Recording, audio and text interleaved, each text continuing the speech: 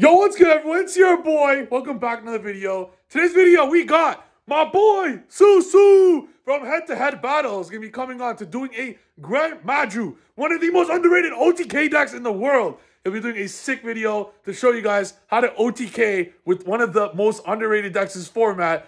And if you guys like this video, I want you guys to smash the subscribe button, smash the like button, and go check out my boy, Susu. Go check out his channel down below right now. And then go to trifgaming.com and get the most beautiful playmats you guys will ever see. Anyways, let's get started, boys, on the most underrated OTK deck of the format. Let's go. What's going on, YouTube? My name is Susu from Head to Head Battles, and I'm doing a guest upload on Trif's channel, yo.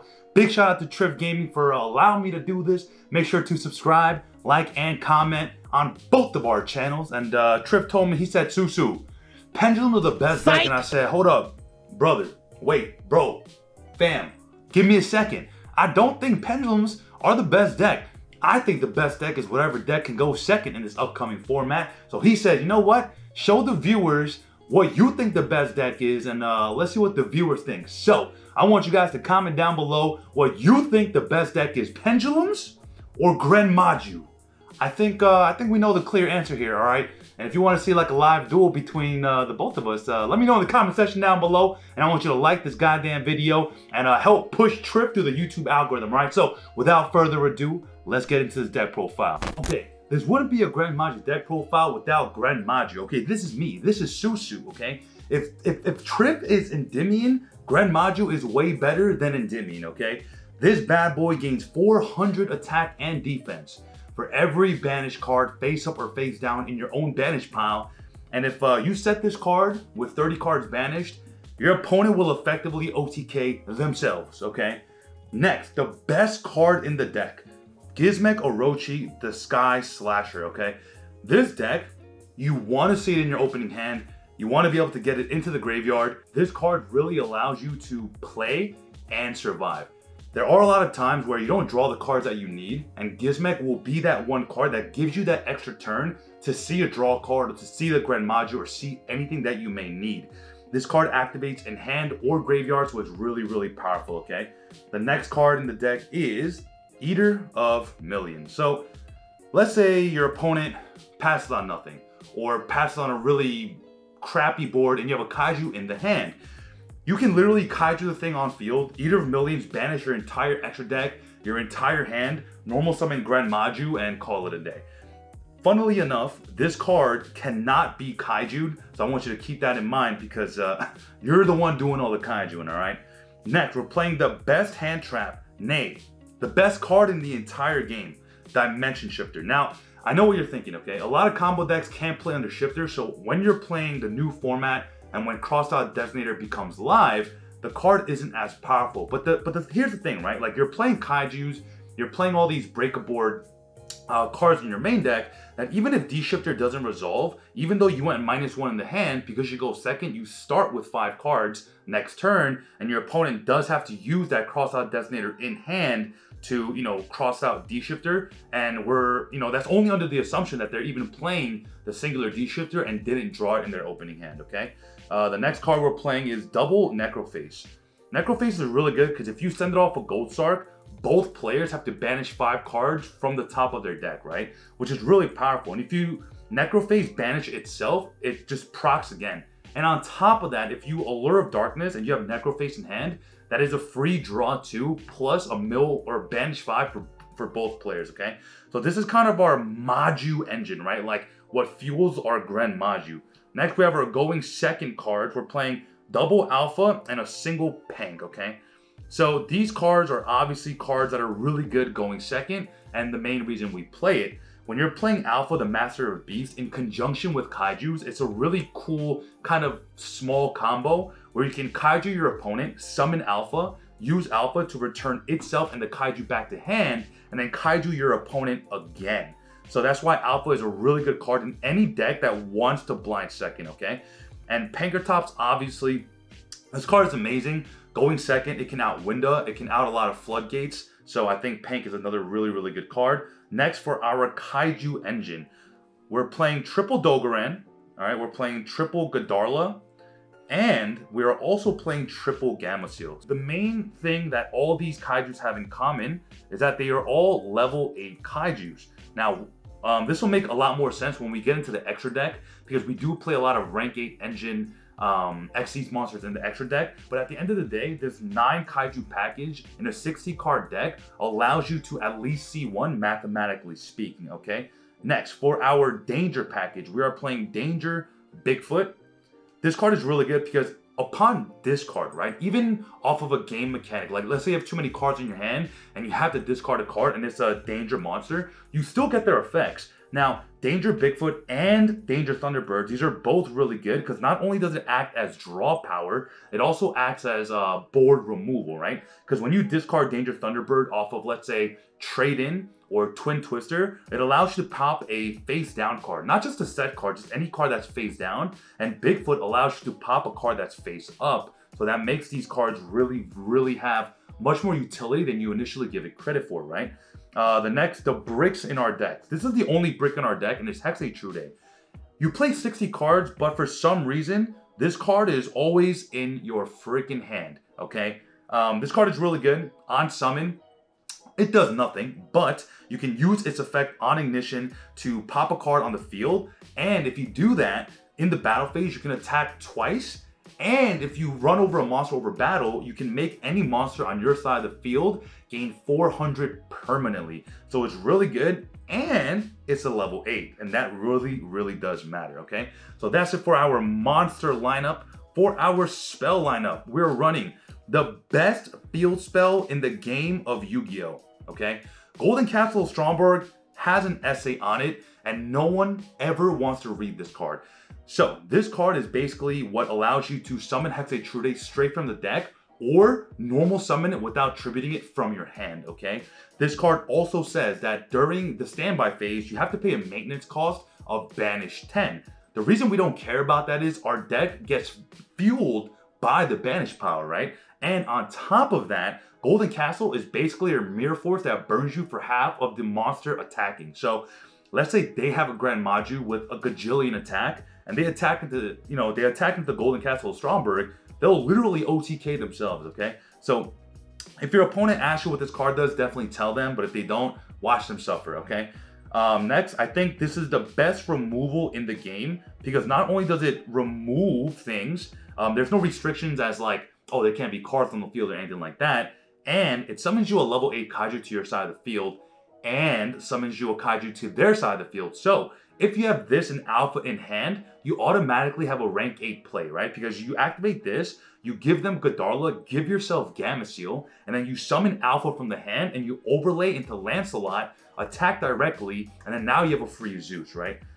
Next, we're playing triple Mystic Mine. There are a lot of times where you open a kaiju and nothing else, but if you have a kaiju and Mystic Mine, generally, most combo decks only set up 1, maybe 2 Omni Negates. So if you can play through all that, and which you can, because we do play a lot of draw cards in the deck, Mystic Mine is oddly easy to resolve in this deck, and a powerful card nonetheless, right? Next, we're playing our back row removal in Twin Twister. Now, the reason we're playing Twin Twister over Lightning Storm or Harpy's Feather Duster is for one reason and one reason alone. This card says discard 1 card, which means that our Danger's proc once discarded off of Twin Twister, right? And we also can even discard Gizmek Orochi from our hand to the graveyard to activate Twin Twister, and we don't, lose any card advantage because Gizmek activates in the graveyard, right?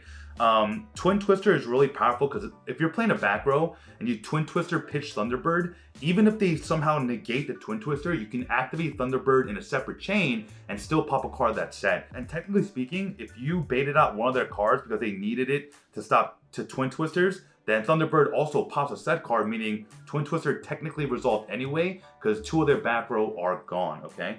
Now we're playing our draw power in the deck. We're playing triple Pot of Desires. Pot of Desires in this deck is literally draw 2. We play so many powerful cards in this deck that we really don't care what we banish, right? Because technically us banishing this stuff is fueling our gameplay anyways, right?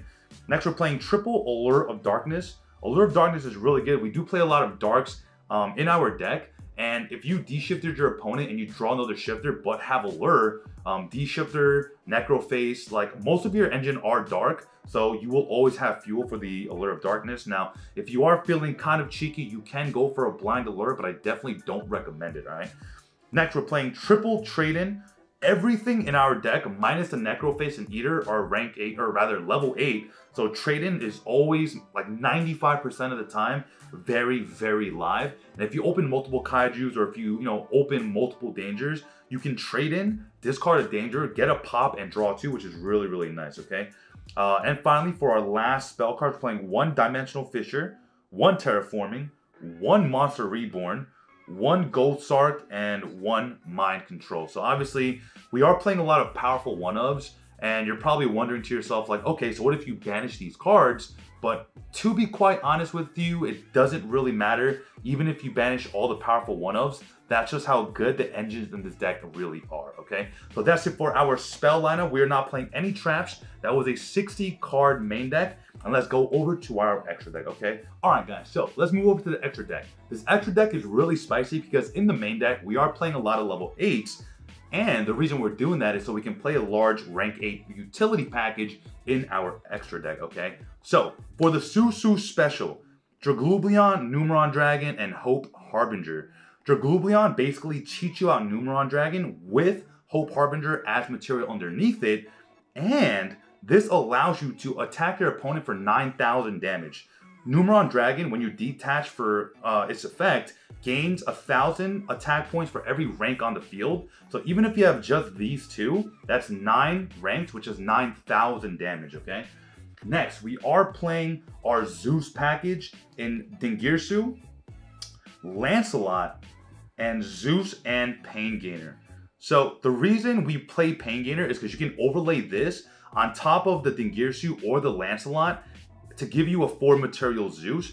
Zeus is a really powerful card because it basically doesn't allow your opponent to play next turn after you've cleared their board already. There are some instances where you don't OTK them immediately and you need Zeus on the field, and Pain Gainer is an amazing tool for that because Dingirsu upon summon will send a card, then you can attack and then overlay the Pain Gainer on top of it, or you can make the Lancelot attack directly, pop a card, and then overlay Pain Gainer and then Zeus on top of the Pain Gainer, okay? Now for our utility, we are playing Sanafond. This is kind of like our quote-unquote budget Abyss Dweller. We are playing Heliopolis, double Heliopolis, but this Heliopolis can be a second Zeus, and we are playing Galaxy Eyes Photon Lord for the Monster Negate. There are times where obviously your opponent will want to make you go first, and you can decide whether you want to make Hope Harbinger or Photon Lord. But after you guys see the side deck, you'll kind of see why all of that's kind of pointless, all right? Next, for our OTK package number 2, we're playing 1 Hita, 1 Celine, and 1 Access Code Talker. Obviously, Access Code Talker missed a reprint in the Megatins, so this card is expensive. And I rarely see myself going into this. More oftentimes than not, I am going into the BLS. BLS is really good against decks like Sky Striker or decks that like need to target but can't get over a large monster. BLS is really also good because it banishes, it becomes a big beat stick.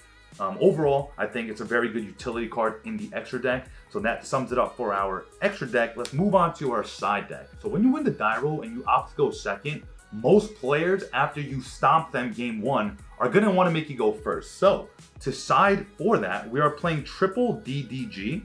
All right. We're playing triple There Can Be Only One. We're playing triple Summon Limit. We're playing 1 Macrocosmos. So that's 10 cards. And then you can supplement the rest. And I would really recommend Anti-Spell Fragrance or Demise of the Land. 3 or 2. Or 3 Anti-Spell Fragrance, 2 Demise, or the other way around. So the reason you're playing this type of side deck is your Kaiju engine and you're going second card. So basically your double alpha, your Pank, your 9 card Kaiju engine plus 3 slumbers. You can side out those 15 cards to put in going first cards, right? So like, let's say you put a spell negate on the field in the form of Hope Harbinger and you set all of these cards face down. Not only do you have a negate for Lightning Storm or anything else they may have, you can also, flip the Anti-Spell Fragrance, flip the Summon Limit, flip the Demise of the Land, because you're still playing Mystic Mine in the main deck, so Demise comes up a lot. But I think this side deck makes it really, really interesting on how the gameplay kind of like unfolds as you play the game, because now if you do win game 2, sure, whatever, you beat your opponent 2-0, but let's say you don't and you move into game 3, your deck is built to go second, and most decks will not have a side deck competent enough to deal with these cards, because you can't really stop gaming mechanic, right? Even if they cross out Designator a Kaiju, which no one in their right mind will do, you can still Kaiju your opponent because it's a gaming mechanic, you're tributing, right? So I think overall this deck is really powerful in the upcoming meta, because you're dealing with decks that put up towers that are easily outable, with Kaijus. You're dealing with decks that need their graveyard to play, and this Grand Maju deck deals with all those problems and allows you to win games, right? Now, for those of you that don't know, I've topped an extravaganza with this deck. I've topped multiple events with this deck and many others, but this deck being the most fun to play. All right, guys, so I hope you guys really enjoyed this deck profile, guys. Make sure to support Trif Gaming by subscribing to his channel, liking this video, and commenting down below. Do you think pendulums are better, or is Grand Maju better, all right? I want you to put down in the comment section down below, hashtag Team Maju or Team Pens, all right? Because I'm honestly, I want to know, all right, guys? So, I hope you guys enjoyed this video. Also, check out our channel over at Head-to-Head Battles. We're on YouTube, on Twitch, and if you want to see a live duel between Trif and I, on Twitch or YouTube, I want you to let the man know in the comment section, all right, guys? Trif, thank you for this opportunity. I love you so much. Mwah! Hugs and kisses. I freaking love you guys so much. This is Susu from Head-to-Head Battles, signing out.